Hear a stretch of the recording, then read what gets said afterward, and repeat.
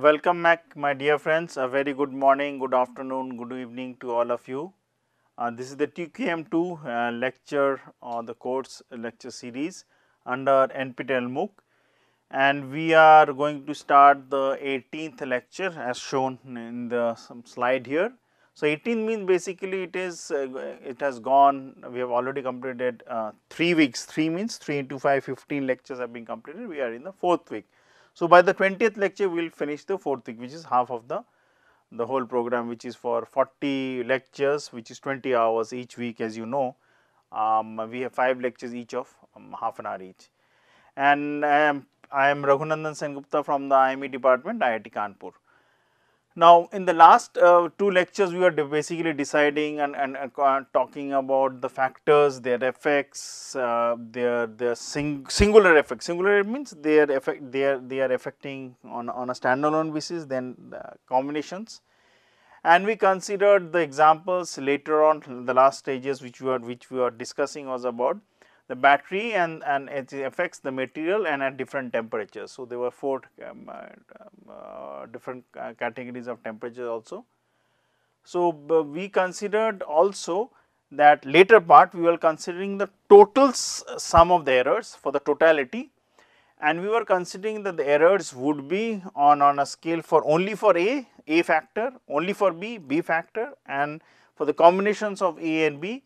And we consider the errors also total sum for the errors also, which are so called white noise, and then combination of all these 3 errors would basically be the total errors. If there is A, B, C, they would be standalone for A, for B, for C, combinations of A, B, A, C, B, C, and the last one being A, B, C combined together. And if you consider the overall effects, for the so called errors, they were basically coming from tau i's, beta j's for A and B being the factors, and for combined it will be tau beta suffix ij. Now, those I, as you know, basically is a nomenclature changing from 1 to A, beta from 1 to B, and k, which was basically for the sample size, the total number of observations was basically k is equal to 1 to small n. And the total observation set of observations was A into B into N. And we also saw the degrees of freedom. Based on the degrees of freedom, before that we had found out the total sum of the errors and divide the total sum by the degrees of freedom. We found out their mean square errors, and once we find out the mean square errors, we can find the expected value and then proceed accordingly. And another concept which I was mentioning time and again was that if you remember, the errors coming out from A, errors coming out from B were basically some additional over and above the sigma square, which was the errors from the errors, that is the standard deviations of the sigma squares from the errors. And based on that, we can find out what, for the example, we consider that how we can find out that given the errors from total sum of the errors from A and the sum of the errors from B and the combination of the errors from A, B, and given the total error, we can find out what is the sum of the errors as such. So, we can use simple calculations to find it out. So, now then we consider the ANOVA table to consider it further.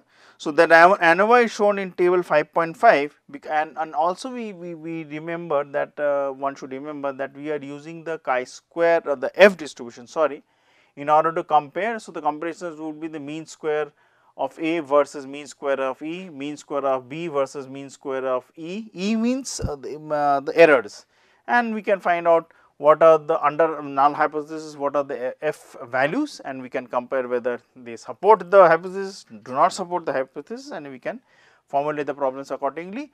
And obviously, the level of significance, which is alpha, would be predefined before we start discussing this. So, the ANOVA is shown in let me continue reading it. ANOVA is shown in table 5.5 because F, now these values of 0.05 is basically the alpha value, and 4 was basically the number of observations or M, degrees of freedom, or M minus 1 depending on how the situation have been framed, and 27, which is the last suffix which you see under F, is basically the degrees of freedom N or N minus 1. The value comes out to be 2.73. So, we conclude there is significant interaction between the material types, because you remember for the batteries we were trying to find out the effects of the material types and the temperatures combined together on a standalone basis also. So, furthermore, the value of F of 0.052 and 27 comes out to be 3.35. So, the main effects of the material type and the temperature are also significant, and they are basically given in the table 5.5, where you have in the first column which is the sources of variations. They are from the material, from the temperature, from the interaction of the temperature and material, and the error. Error is basically we are using the concept of E.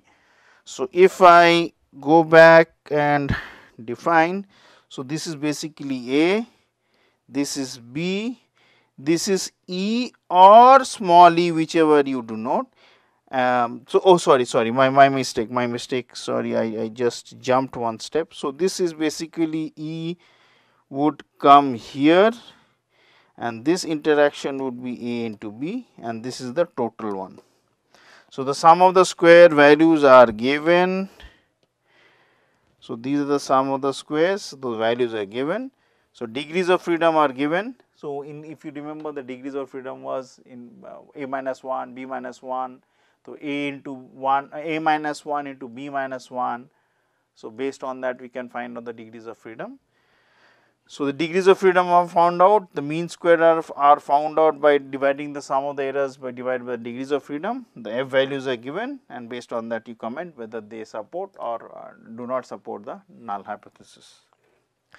To assist in interpreting the results of the experiment, it is helpful to construct a graph of the average responses at each treatment conditions. This graph is shown in figure 5.9 as stated here and shown.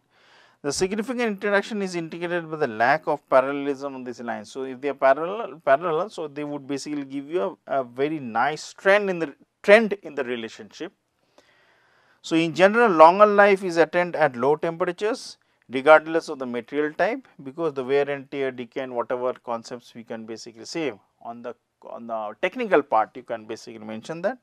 So, changing from low temperature to intermediate temperature, battery life with material type 3 may increase. So, what is now important, I am going to use the highlighter. This is for material 3, this is for material 1, and this is for material 2. So, if you find out for material 3, I will use one color now, not the yellow one. So, I use this. So, for material 3, I am going from the last one, material 3, it falls like this. That means, from temperature changing from 15 to 70, the average life is almost constant. So, if you see the line which I am highlighting now is almost constant. When it changes from 70 to 125 increases, the average life changes. If I consider material 2, let me use another color, green. So, it is not constant, but the fall is almost constant. So, consider there is no break, it is a straight line. So, as temperature increases from 15 to 70, 70 to 125, the rate of change of the effect of average life being affected by temperature is almost constant, decreases. And if we consider material 1, let me use another color. So, basically first falls and then becomes almost constant. So, from 70 to 125 it is constant. So, let me read it what is written.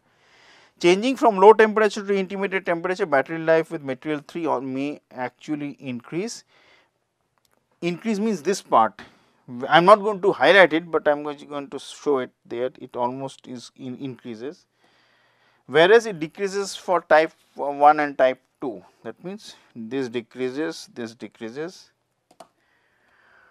From intermediate to high temperature, that means from 7 to 125, battery life decreases for material 2, yes, true. For 3 it decreases, yes, true, and it is essentially unchanged for type 1, which is true. So, whatever information which I am giving are being validated by the results which have been done in greater details mathematically.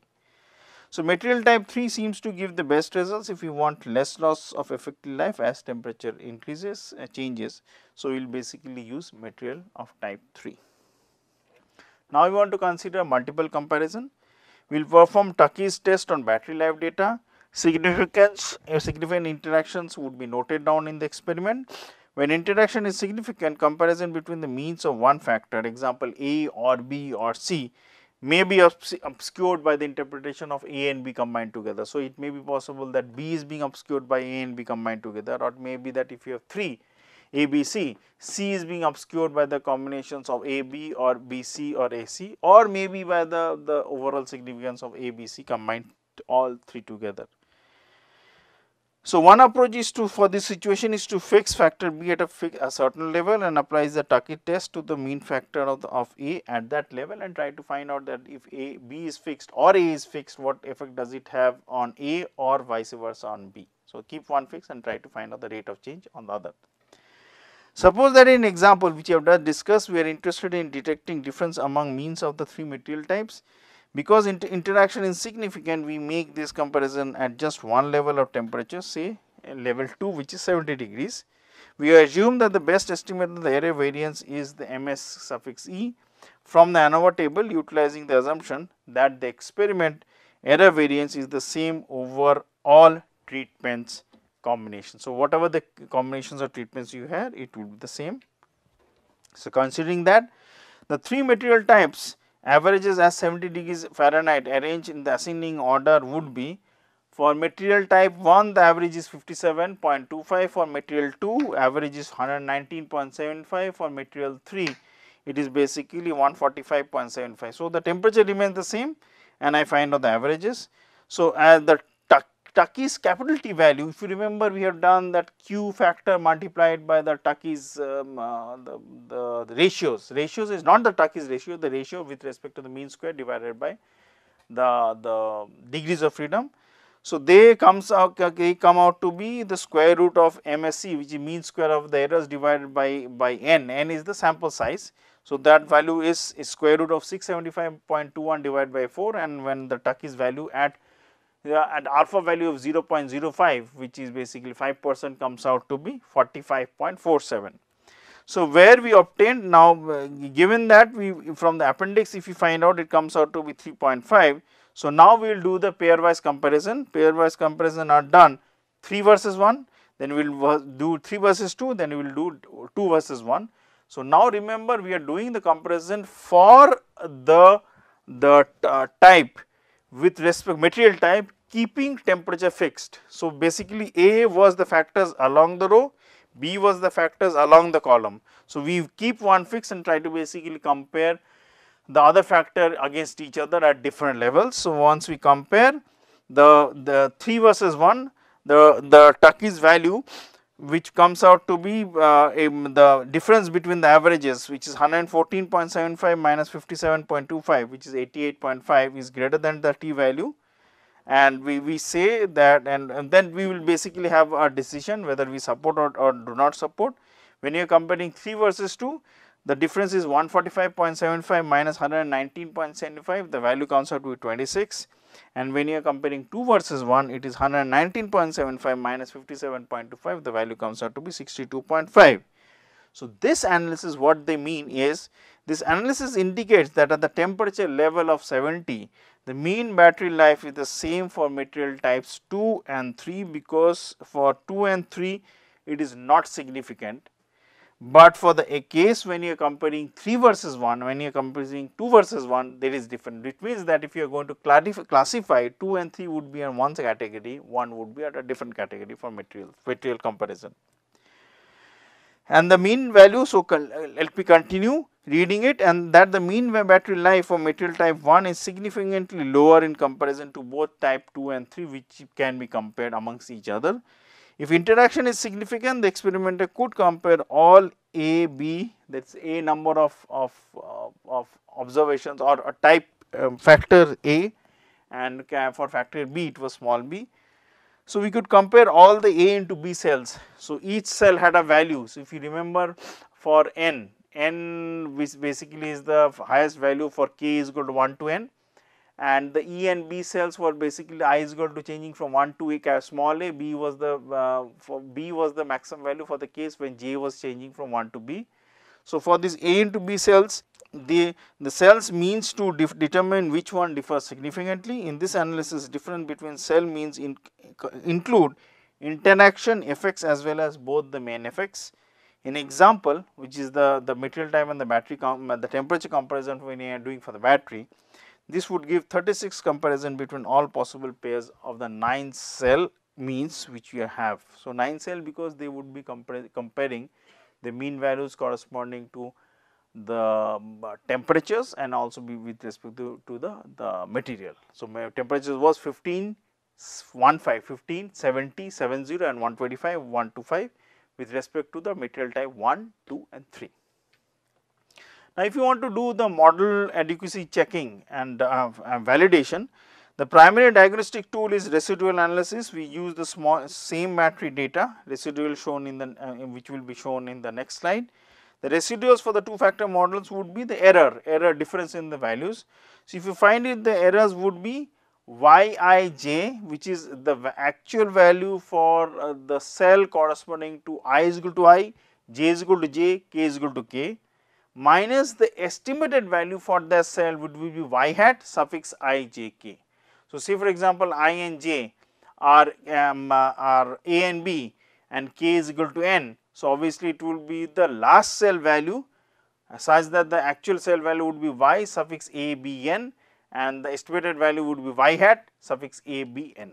So, it is basically if I am considering material type 1 temperature 70 and the fourth reading. So, obviously, it will be material of type 1 temperature of 70 fourth reading.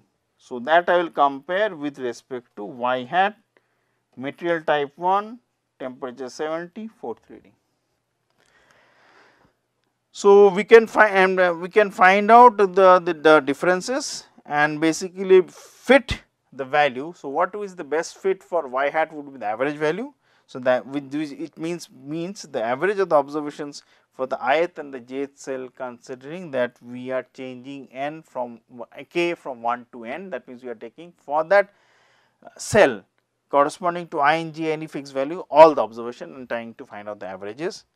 So, hence the error term would be the actual value minus the average value for that cell corresponding to any fixed value of I, any fixed value of j and all combinations of n which are there.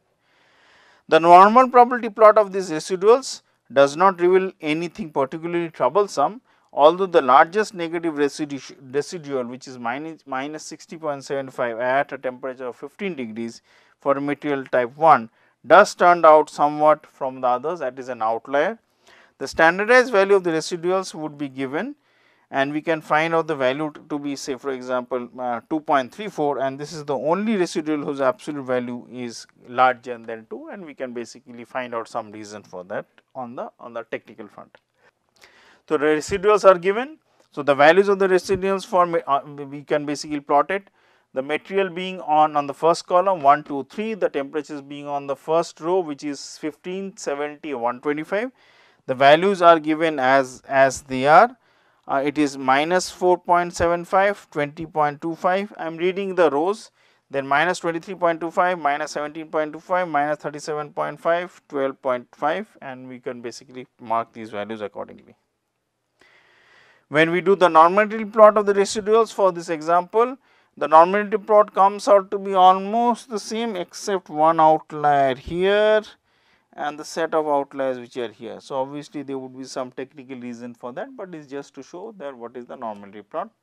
Then if you plot the residuals versus, that is E error term with respect to the predicted values which is y hat or y bar, which we can basically take the overall the distribution correspond distribution what is the variance. So, say for example, we find out for 50 y hat value of 50, we can find out for 100, we can find out for 150, and then basically see how the dispersions, how the movements or how scattered they are.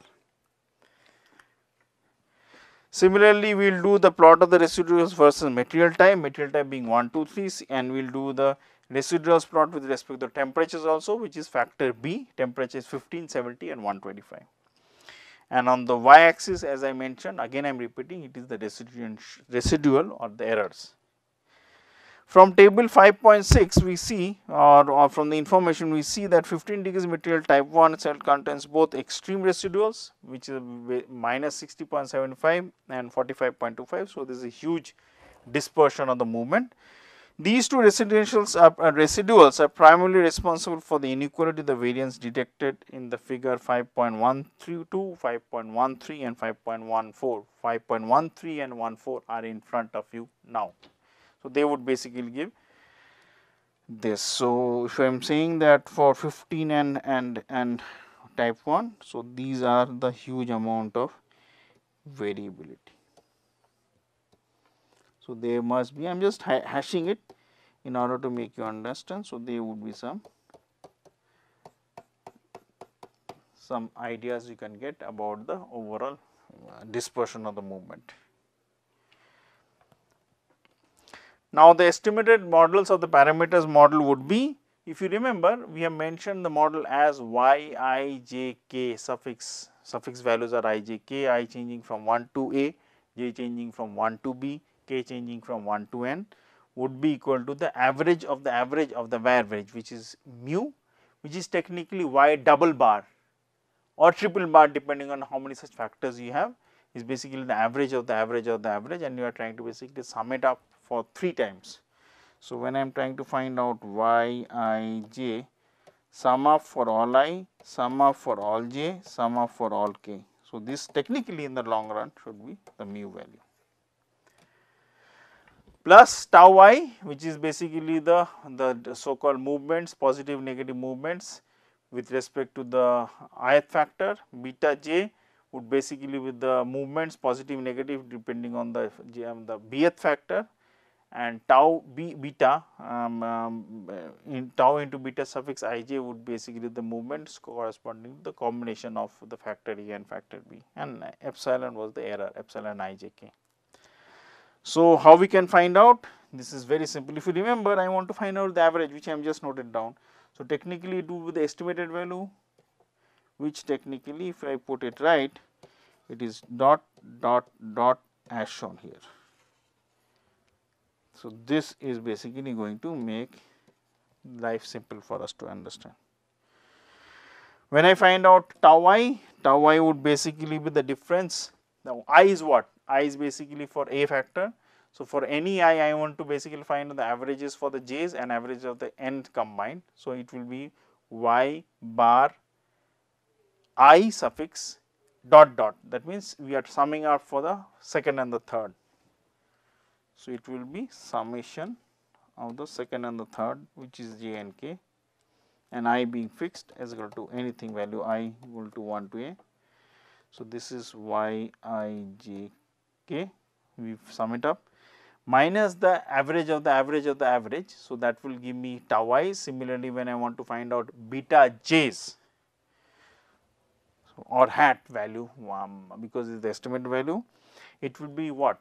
I am keeping j fixed. So, it will be summation for all the i's, summation for all the n's. So, the summation would be for all i's and all k's, sorry. So, note down here it is basically summation of I k, note down here it is the summation of j k, and here j is equal to 1 to b. So, that value minus the average of the average of the average, which is y bar dot dot dot dot dot dot are the suffixes. And if I want to find out the estimated value of tau beta suffix ij, then obviously it will be summation of, we will go one step at a time. First we will find out the summation for all the n's, minus that would be the summation for all the values of j and k keeping I fixed, and then trying to find out all the summations keeping I and k fixed, I and k summing up, sorry, for j fixed, minus the average of the average of the average values, which is this one, and I is equal to 1 to a. Now, choice of the sample size is important. So, what are the important points to be considered are like this. The operating characteristic curves which would be shown for each and every sample size can be used to assist the experimenter to determine an appropriate sample size For a 2-factor model, it can be increased to the 3-factor models, 4-factor models, so on and so forth. The appropriate value of the parameter capital phi square, which is basically corresponding to the case which you want which we have considered earlier, would be for the case such that the numerator and the denominator degrees of freedom would be shown, and a very effective way to use these curves is to find this operating characteristics curves is to find the smaller value of the capital phi squares corresponding to a specified difference between any two treatment levels. That means 15, 70 or 70, 125 or 15 and 125. For example, if the differences in the two row elements is d, then the minimum value of phi square would be calculated accordingly, which will be n into b, because n is basically for all the observations, b is for all the numbers for factor 2, which is b, and d square would be the differences corresponding to the row means values for the rows. Rows means for factor a. So, that is hence it will come in the numerator, which will twice into a into sigma square. Sigma square is the variances, a is the number of observations, and y2 because you are taking the average in the long run. So, it will be the difference if any, and in the case when you are trying to find out the differences of the columns, then just replace b by a as you see. So, this b value which I am circling would be replaced by a, n remains fixed, d square which I am taking as a symbol or the notation for to find out the differences between either the rows or the columns remains as it is, d square, and in the denominator 2 remains as it is, sigma square remains as it is, and in the first case I find out for the rows, so hence it was a. Now I find out for the columns, hence it is b.